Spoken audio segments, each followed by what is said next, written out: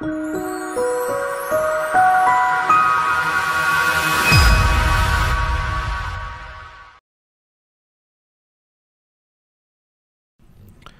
here's another one for Module 13 that will save you some time.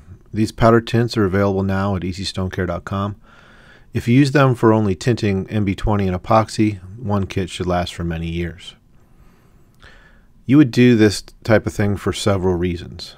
First, MB Stonecare has discontinued the MB20 black, so using a black tint is a must on darker materials like ubatuba and some other materials where the white paste can get impact into the pits of the stone and really can be impossible to get out without masking it with color enhancers and things like that that are very temporary. The process is simple. You can either mix a small amount of MB20 in a cup with some tint, or do what Cameron DeMille here is doing. He is putting some tint on the surface and mixing the MB20 right on the surface. Once it gets blended, he starts polishing. The tinted material is spread evenly across the surface, and if there are pits, they do not get filled with annoying white dots. The tinted MB20 will come out over time, but it will never be a problem or a visual nuisance to the customer.